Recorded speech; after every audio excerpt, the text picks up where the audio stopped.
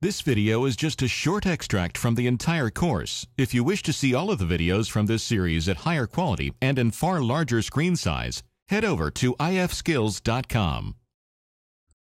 Having added some multiple sections to your report, it is possible to then move their respective order, obviously still within their section. So for example, the page header here has 3 subsections really. We can change the order that these subsections effectively appear, which means that's the order in which they are processed, which may make a difference if you're using some of the programming variables. So to change the order, we can right-click, Section Expert. Here's our 3 sections, A, B, C, and with any one of them selected, if we choose the middle one for example, we have these up and down arrows.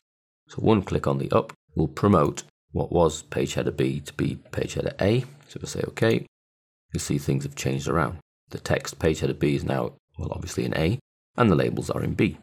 So let's right-click Section Expert, and we can move it back down again. Or we can take C and move it up again. So you'll see the icon's only available in the direction you can move. So if you're at the top, you can only go down. If you're at the bottom, you can only go up. If you're in the middle, you can go either way. So the sections are still called A, B, C, but their content will effectively be moved. So at the minute, if we say OK, the labels are in the middle, so right-click Section Expert. Let's move them down to C. So the labels are now in C, and our 2 labels are in A, B. And at processing time, it means those 2 bits get done first before this bit, which does mean our labels are thus wrong, but this is just an example to prove what happens.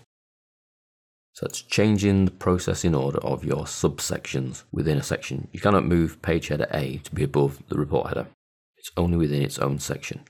So the same here for the report header, into the Section Expert, and we can use the little up and down arrow to move these sections up and down within their main section. So effectively these are subsections of the report header, subsections of the page header, subsections of the page footer. And again, these are only 2, so that one will be able to go down, and that one will be able to go up.